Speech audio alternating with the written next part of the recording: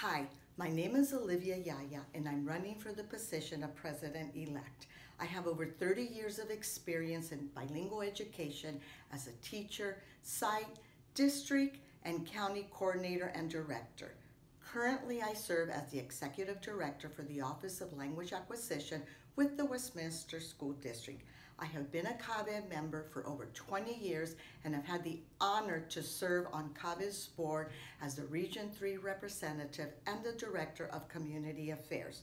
With your vote, I will be able to continue to promote CABE's vision of biliteracy, educational equity, and 21st century success for all, especially our English learners. I am committed to supporting educators who are interested in and value multilingualism. Thank you very much for your consideration, and don't forget to vote.